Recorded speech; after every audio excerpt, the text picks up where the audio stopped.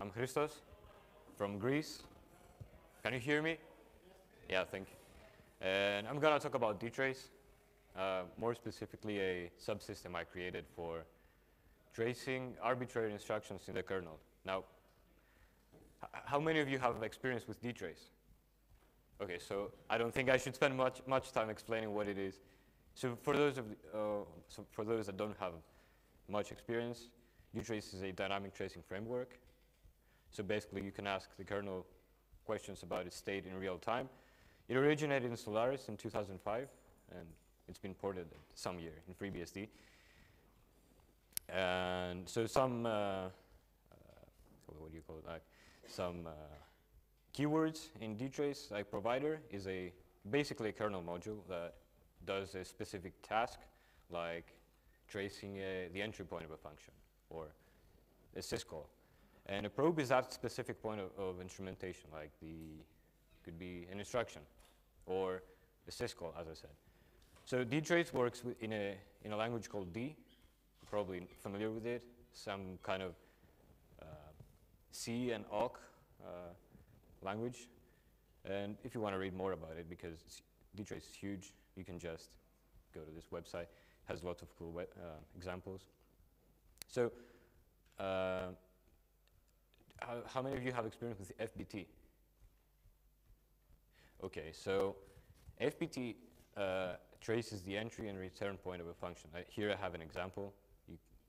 You give it, we want to trace, for example, the entry point of malloc. So every time malloc enters, DTrace spits out a message that we hit an entry, and I also print which program entered malloc. So the thing with DTrace is that, with FBT is that it cannot trace inline functions, or yeah, basically inline functions, and it's something quite useful to have. So for this, I created a new provider called kinst. So kinst stands for, I guess, kernel instruction tracing, maybe, and it was inspired by FBT, but in contrast to FBT, which traces only max to 2 instructions in a function, the enter and return instruction, FBT can trace any instruction. So this is useful because inline functions are not easy. You need to be able to trace any instruction in a function in order to put probes on inline functions. So being able to trace arbitrary instructions gives more fine-grained tracing. Like if you know in assembly where an if statement starts, you can put a probe there, and if every time an if statement fires, you hit the if statement, DTrace prints out a nice message. You can also do that for loops, branches, or any instruction, really.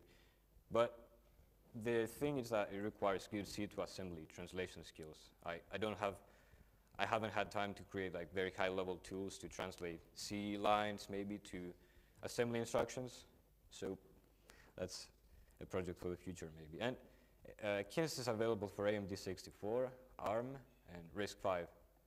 And here below is where you can find the code base. So these are a few examples of the 3 kinds of syntax you can have in kinst. So you can have just a function and leave the probe field empty. And that means that we want to trace every instruction in that function. So here in this example, we trace all instructions in AMD 64 syscall. And it says it matched 458 probes, which are mostly or almost all instructions. You can also specify specific instruction, but in order to find which instruction you want to trace, you probably want to enter GDB and disassemble a function to find the exact offset. So you see this +0, +1, +4. You give it a function and that offset, and then it traces that instruction. And you can also print registers. So, and then we have inline function tracing, which is the syntax similar to FBT. So you give it an inline function and an entry or return keyword as a probe field. And here it traces the critical enter function, which is inline. And you see it matches 130 probes, which means 130 inline copies that it found in the kernel. And so you see spin lock enter, basically every function that critical enter is being inlined in. So this talk is going to be more about high-level ideas and not really very low-level technical stuff. So I want to talk about three things. Basically, how instructions are instrumented, because it's quite different from FBT. What obstacles I found in creating different ports, the AMD, RISC-V, and ARM ports, and how inline function tracing works, because I guess that's probably the most interesting thing. So, as is the case with most DTrace providers, kinst uses a device file under dev DTrace kinst, and when you type the command, the DTrace command, say the script, probe information is sent to that device file, and libDTrace sends that to kinst, and kinst does. Disassembles the function that we requested. Say we want to trace first instruction of malloc. Kinst finds the linker information for malloc, it disassembles it, finds which instruction is the first one, and puts a probe there. And then the original instruction is overwritten with a breakpoint one, and we save the original instruction, say a push RBP instruction. We save that to a buffer, and we can restore that when we close DTrace. So when the CPU hits the breakpoint, we enter, as always, the trap handler, and there are various DTrace hooks, and depending on, we enter the kinst trap handler that essentially traces the instruction. And so as far as those, this second to last point is concerned, I'm not going to talk about it now. Maybe you will see why later. So this is essentially the, I'd say, flow chart of how kinst works. So up here we have DTrace command. It's sent to libDTrace, and we send an IO control to kinst. And kinst creates the probe. It overrides the original instruction with a breakpoint, so we can trace it. And so here, this table, say this is a function, like on the stack, and say this could be malloc, for example, and it has a bunch of instructions, and we want to trace this instruction. So kinst replaces with a breakpoint, and each time the kernel, the CPU, hits that breakpoint, we enter the breakpoint handler, we enter DTrace, and we enter the kinst. And so kinst does some stuff, and we continue execution. And that we could also have like breakpoint, few instructions down the road, and we do the same thing.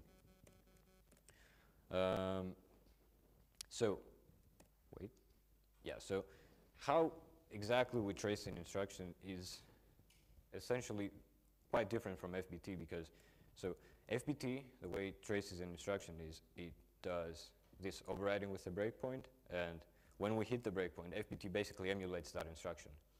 But because FBT traces only the return and the entry and return points, it is not very hard to emulate 2 or 4 instructions.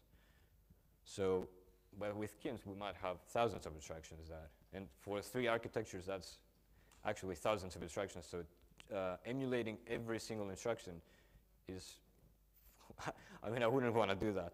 And also, it's very easy to get wrong. So to trace an instruction in kinst, what most of the time happens is we use a trampoline, basically a block of memory somewhere else that we transfer execution to, and we execute the original instruction there. I guess most of you are familiar with trampolines, yeah? How does that work with PC relative addressing for branches? I have slides about that. So exactly his question was so say an instruction addresses some place in memory relative to the PC, like the program counter. Now, if we copy that instruction to somewhere else in memory, the trampoline, now that offset no longer is correct. So there has to be some modification. And that also causes a problem with how we get back from the trampoline. So we enter kinst, we transfer execution to a block of memory somewhere else, and now we have to return back. Otherwise, the kernel will crash. So some technical information maybe for those that care. Trampoline, as I said, executable block of memory, and each trampoline is we have kinst has what is called I like to call chunks maybe. So each chunk is a page size, and there's basically a list of chunks that and each chunk is logically divided into smaller trampolines. So each chunk has, say, 32 trampolines, and each trampoline has the original instruction. And there's here like functions that are used to allocate memory via map find with execute, obviously, via map remove. Yeah. So this is layout of a chunk. We have the chunk, and here we have trampolines inside each chunk. And each trampoline contains the instruction, obviously. And depending on the architecture, this will be fixed. This will not remain like that. So depending on the architecture, after the instruction, you might execute a breakpoint or a far jump. I'll talk later about why. So in AMD64, we have, so each trampolines are per thread and per CPU. So they're essentially rewritten every time we execute a probe. So we have, say, 2 probes, one probe for first instruction of malloc and one for the second. First time we hit the breakpoint, we fetch a trampoline, copy the instruction there, transfer execution, do all kinds of stuff, and return back. And then we do the same for the second probe. So this is not really a smart approach. It is proven to be quite buggy when running VMs. So ARM and RISC-V use one trampoline for each probe. So this is the control flow of AMD64, as I said, to be deprecated. So we have the instruction, we hit the breakpoint, as I said earlier, trap handlers. And so what kinst does is, if we have PC relative instructions, we have to first modify the offsets. So if there was a move that referenced some memory relative to the RIP register, we have to re-encode that offset. And then we copy that instruction to the trampoline. We set the RIP to trampoline, execute it, and return back. And basically do a far jump back to the next instruction. And for ARM and RISC-V, which is the mechanism that AMD64 is going to have soon, this is the control flow. We enter kinst, and we decide, okay, has this probe already fired? So if it hasn't fired yet, so this is the no case. We save the state, basically interrupts, any registers we might care about, and we disable interrupts as well. We set the PC to the trampoline, we transfer execution there, and if you see, we execute a breakpoint after the original instruction. So that breakpoint basically goes back to the trap handler, and we re-enter kinst because it was called by kinst. And now this probe has fired, so we enter the other case where we restore state and interrupts, and we continue execution. Now, this seems quite more complicated, but it's not. And yeah, and synchronization, here. Synchronization is done through a per CPU state structure, basically, where we save, each CPU could be tracing one instruction at a time. So if we're tracing an instruction, we disable interrupts, save current state, execute, trace the instruction, and restore the state. So a few problems with this. AMD64, well, has a complicated ISA, as most of you know.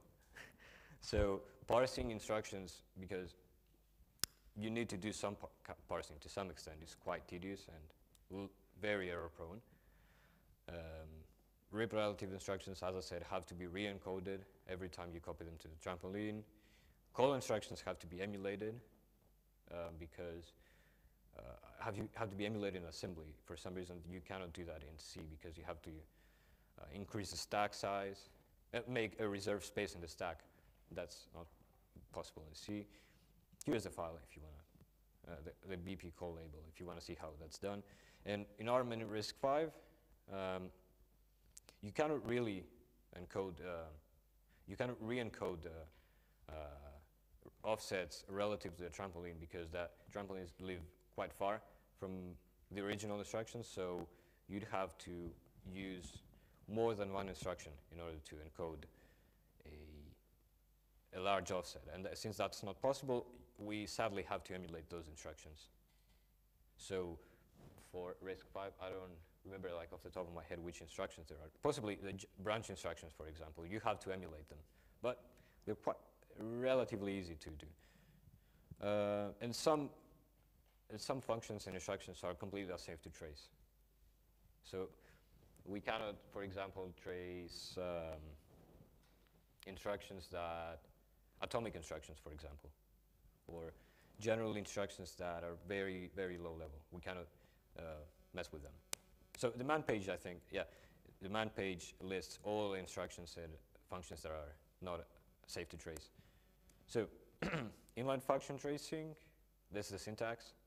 Oh, there's a return missing here. And all inline tracing is basically done in libdtrace. Now, what I mean by that is that libdtrace uses dwarf.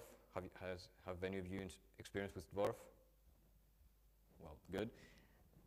And ELF.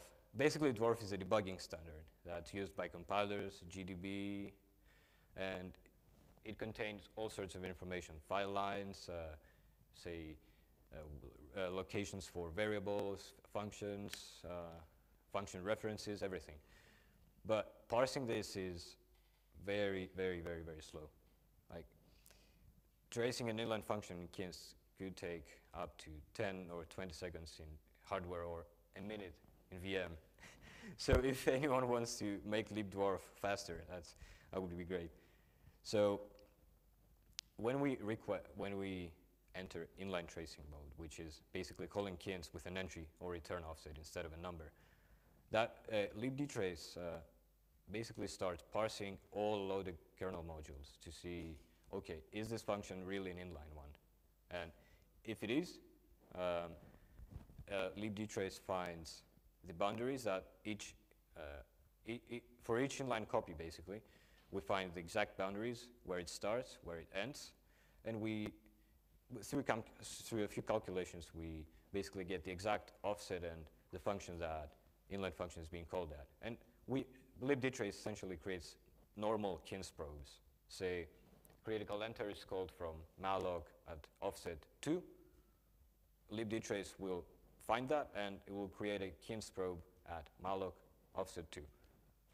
So that saves a lot of kernel computation, basically. That would be quite painful to do. And as I said, this is done for each kernel module, so slow. And if the function is not an inline, I mean, we could ask, for example, kinst to trace malloc. Malloc is not an inline function, so in that case, libdtrace just converts that probe to FBT1 to avoid duplication in the code. This can also have nested inline functions, or at least, as I have tested so far, it can. And I've written a few articles on my website if you want to read more about the technical details of that, how this is done. So basically, if we have an inline function, say this is a script that we want to trace this inline function. This is the initial script. We gave it the name of the function, and we want to trace the entry point. And libdtrace converts that to that, which is something that kinst can understand. And if it's not an inline function, as I said, just convert to FBT. So dwarf, as I said, you should not learn it, probably. And dwarf works by saving debugging information into a tree. So we have a compilation unit on the top of a tree, say a file, and each leaf is a function, its variables, and all that, all those things. Yeah. And functions that get inlined have a certain, so each entry in the tree has certain attributes. Say, as I said, its location, or, well, location, name, a file that is being called from, and it also might have an inlined attribute. So when libdtrace does parses the tree, it says if it sees that we match both the name and the inline attribute, we know that okay, we have an inline function here. So it starts searching for individual copies, and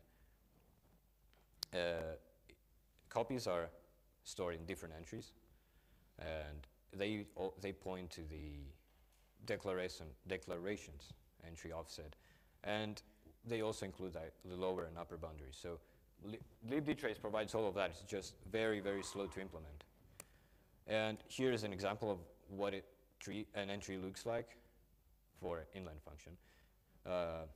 This is a declaration entry. So this could be stored in a header file, basically. And you see here we have the inline attribute. So libdtrace sees that, and later down the road, it might find a copy. So this copy points to, we know that this copy basically points to this function because here the abstract origin attribute happens to be the same as the address of that, the address of the declaration. So we know that these two match. And here we have the low PC, which is the beginning address, and the offset for the end address. We get those, and with those two, we basically have the boundaries. So I know this sounds quite complicated.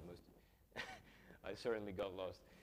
So how to calculate the specific offsets, we need, as you've seen here, we have the entry offset of the inline function. We have the return offset. We add that to the low PC, obviously, and we get the return offset. And so we know that the, wait, let me read it from here. It's worded better. Yeah, so libdtrace, now it knows the entry and return offset of the inline copy, but that doesn't really give us much information about which function this is from, because as I said, kinst needs to know the parent, let's say, function in order to create probes. I mean, we know this offset, but we don't know which function it's being called from. So to do that, we need to scan ELF symbol tables, which is also quite complicated. But so we scan the table, and we basically try to see, okay, so ELF store, for each symbol, it has an entry and return address. So since we know the inline functions, entry and return addresses, we see that, okay, are those addresses inside that symbol? So I wrote this quite very, very smart looking formula, like if we find that the upper and lower boundaries of the inline function are inside a null symbol, it is probably the function we're looking for.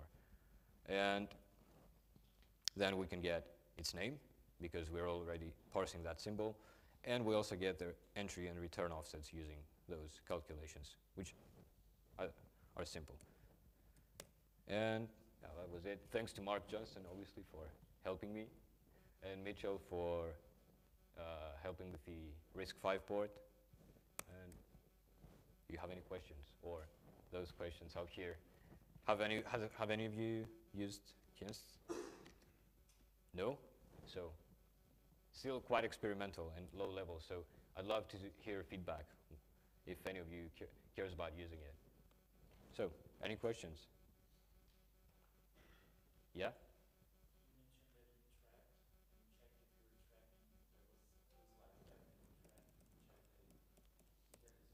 This one.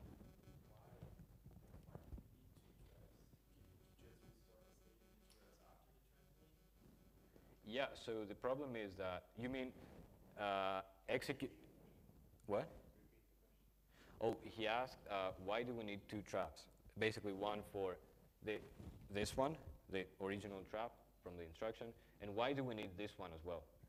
A trap from the trampoline, is this what you're asking? So in ARM and RISC-V, it's not possible to encode a far jump in a single instruction. So there's we have to find some way to break out of the trampoline and return to the original instruction.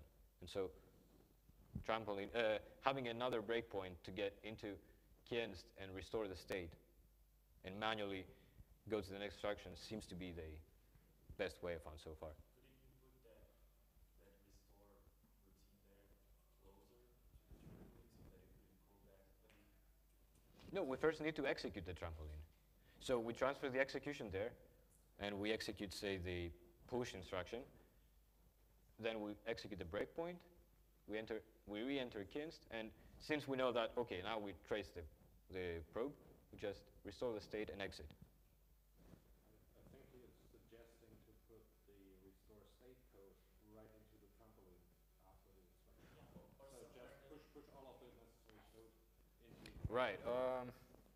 Yeah. I mean, not like, necessarily that, because then you would have multiple copies of the restore code, right? But you could have, like you said, then you have chunks and also formal chunks. And here's jump and the block of no. So Then you could encode in an instruction. yeah, I mean, it could happen, but it would make trampolines way bigger. So yeah, I mean, that's a solution I haven't really thought of. I need to test to see if it could potentially break things. For example, if you encode bar jumps inside the trampoline. I'm not sure. So yeah. So another, you need to use a breakpoint instruction because you have more potential breakpoints than you have hardware breakpoints. But couldn't you, in the breakpoint instruction handler, restore the code and set a memory access breakpoint for the instruction? Wait, I'm So if you restored it, not sure I understand. Can you repeat? so have the breakpoint instruction, go into its trap handler, restore the code, and use a debug exception handler.